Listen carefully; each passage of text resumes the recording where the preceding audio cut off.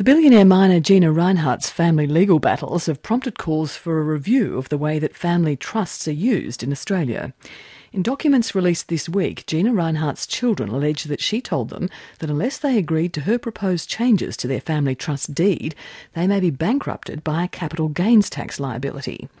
And tax analysts are now calling for a closer look at the way that family trusts are being used by wealthy Australians who want to avoid paying their fair share of tax. Meredith Griffiths has our report.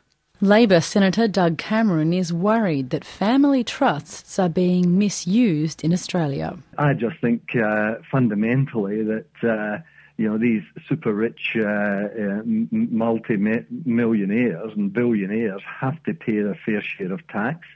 It's not fair that a boiler maker or a fitter or a bus driver or a cleaner have to pay their tax. And yet super rich people can actually establish these trusts and pay no tax on billions of dollars of income. I just don't think that's fair. His concerns have been prompted by documents released by the New South Wales Supreme Court this week relating to the family of Australia's richest woman. 3 of Gina Rhinehart's children say she told them if they were to access their family trust now, they would possibly engage a huge capital gains tax liability that they might not be able to pay. That's supposedly why she's trying to prevent them from accessing the funds until 2068. Senator Cameron says such family trust arrangements could be costing the Australian economy. He'll pursue the matter with the Tax Office and Treasury during Senate estimates in May. Firstly, I'll be asking how much is the cost of these super trusts to Australia?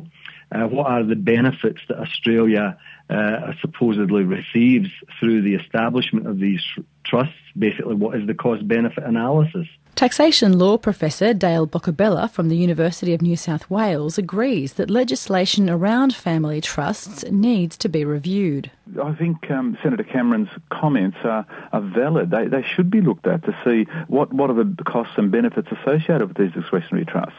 But quite clearly, the lawyers have basically devised them and developed them for this asset protection thing. That's the key point. Now, then you've got to ask yourself, well, is it a good thing that, creditors can't get their hands on assets when they're owed money? Is it a good thing that divorcing spouses can't, in the past couldn't get hands on assets in discretionary trusts? They're the sort of questions I think we, have to look at.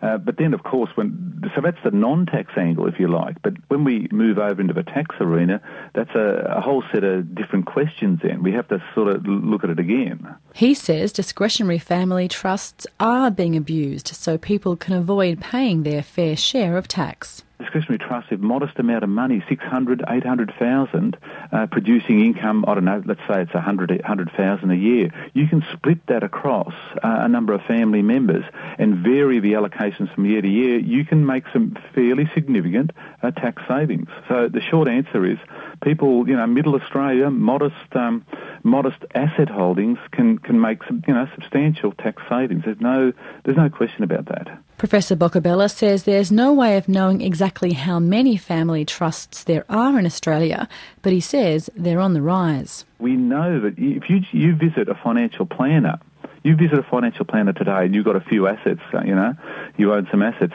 one of the first things they will tell you is think about a discretionary trust. So we know that they're growing in number. There's no, you don't have to debate that. It's absolutely clear cut. But tax lawyer Greg Carl says family trusts are not being abused.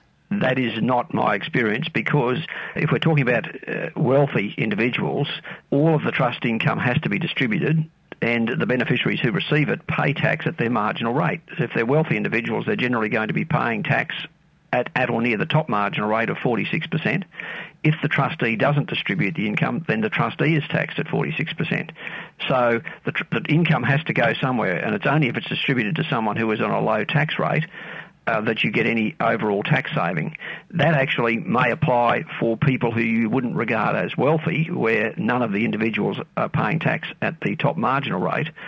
But when you extrapolate that to the wealthy section of the community, generally speaking, the trust doesn't generate any material tax savings.